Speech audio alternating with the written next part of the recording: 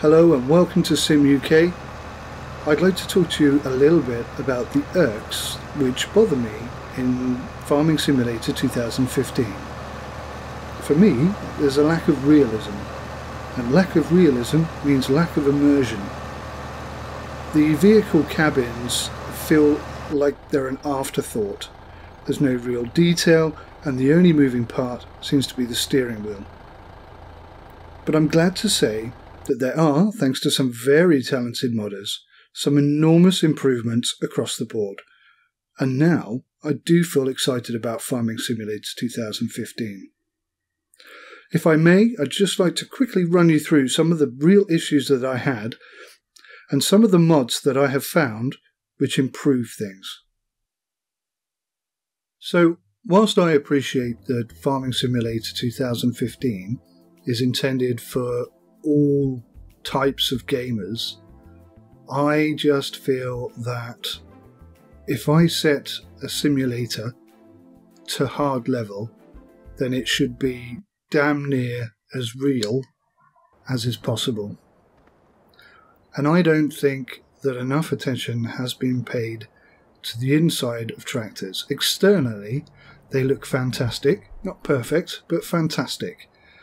And it is totally ruined, in my opinion, the second you step inside the tractor, or any vehicle for that matter. They all seem to have the same issue.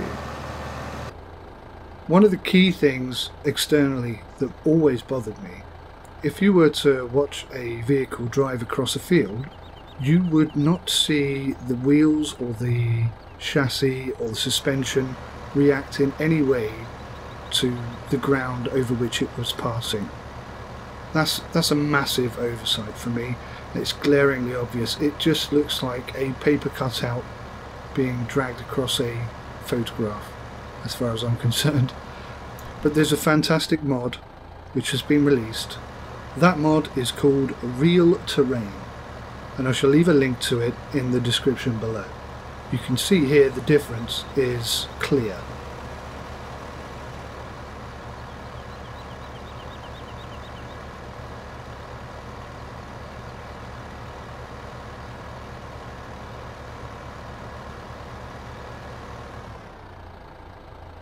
If we look inside of the cabin, the only moving part is the steering wheel. None of the switches or hubs do anything at all. If I turn on the indicators, nothing happens. There is a noise, but other than that, internally, there's nothing to confirm we have the indicators on or off. That's bothered me for a long time. There is an awesome mod, which you must check out if you haven't, called the Class Xerion 4500.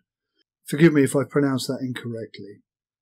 That has absolutely blown my mind. That's exactly what I've been waiting for, and I feel that this particular mod could well do for Farming Simulator 2015 what PMDG did for FSX. Returning to the signal issues, we have two fantastic mods which just totally change the experience of indicating in Farming Simulator. The auto off turn signal. Believe it or not, if you don't turn off your indicator, it will just keep going. I could understand that on tractors and vehicles from the 1960s, but anything more recent than that should really auto turn off the signal. Thankfully this mod does exactly that. The other mod that's really helpful in this endeavour is the turn signal HUD. This just gives you an indicator that your indicator's on. Very simple stuff, but makes a huge difference. It's far more engaging to have some feedback inside the cabin. Realistic Roll mod is another mod which enables vehicles to roll off if you have not put the handbrake on. I like this. It adds a sense of realism and potentially a level of calamity. Manual ignition. Anyone who's played Farming Simulator will know how frustrating that can be. Manual ignition is a mod which allows you to control whether the engine is running or not. Fantastic. And one of the greatest irks was the limitation provided by the AI. You can hire a worker, but what they can actually achieve is severely limited. Thankfully, there are two mods, Follow Me and Course Play. Once again, blow me out the water. Absolutely brilliant mods, and they change the face of Farming Simulator. It's tremendous what's happening with the modders at this time. There are quite literally thousands of mods available right now, and to go through them all would just take forever. But for me, these are the key ones that have turned a game that I had no interest in into a game that I have great interest in. And the way things are going, I can see the modding just exploding and new features coming in all of the time. Already I've seen a whole bunch of new mods which I am extremely keen to get my hands on and try out.